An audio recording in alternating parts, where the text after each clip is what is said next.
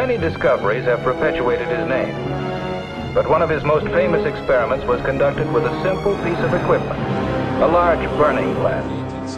With the glass, he focused heat from the sun's rays on a tube containing some red powder floating on mercury metal.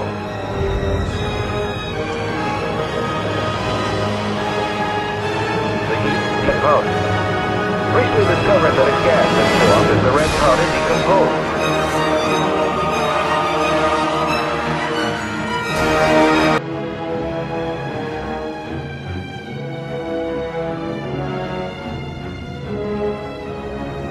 He tested some of the properties of the gas. He was thrilled to find that a glowing ember held in the gas burst into flame and burned with unusual intensity. He had discovered one of the most important gases in nature, but it remained for a Frenchman to offer an acceptable explanation of Priestley's observation. It was Antoine Lavoisier who repeated Priestley's experiments and conducted others. He sealed some tin and air inside a glass flask and measured the total weight.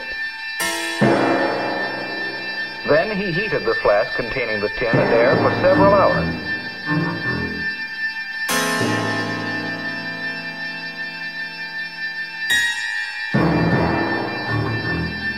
A coating of white powder formed on the surface of the tin during the heating.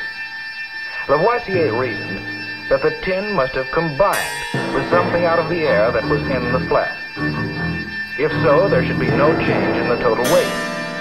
To check his reasoning, he again weighed the flask and found that the total weight had not changed.